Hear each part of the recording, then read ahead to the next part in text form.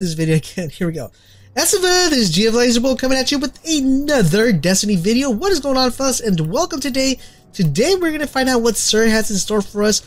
Will he have something good? Will I be right on my predictions? So much is on the line. What will happen? Let's find out on this next episode of XUR's Location. Alright, so let's see what he has. Come on, XUR.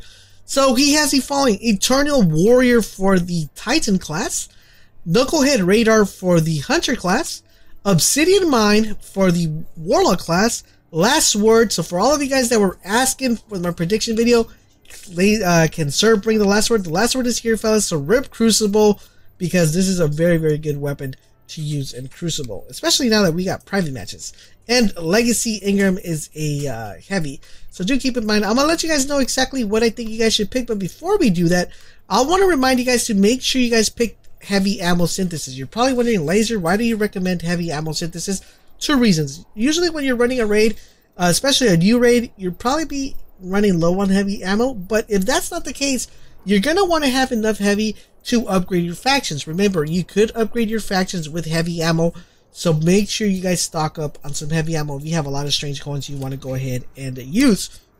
Also, if you guys want any of these, and you're like, you know, I kind of don't want to buy this, I don't really need them, make sure you just pick up some 3 coins. Not only will they help out for Rise of Iron, but they'll help maybe get one of these at a higher light level, and you don't need to waste any strange coins.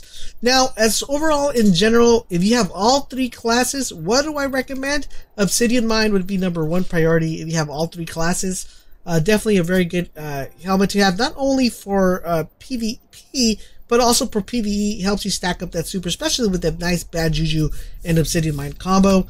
Second one I would say is, I would definitely go with the Eternal Warrior. You're probably wondering why. Is because Knucklehead Radar will kind of be a little bit obsolete now that we have the disadvantage of we're getting, you know, the artifacts that are going to allow us to do what this helmet does. So it might be a little bit obsolete, but still a decent helmet. It gives you that, you know, radar remains visible while aiming your primary weapon.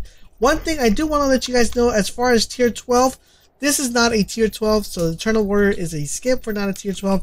This one is actually a tier 12, 36, 36, 51, 51, tier 12, and we have the Obsidian Mine with a non-tier 12 as well. So that's what we have, guys, that XUR brought this time around.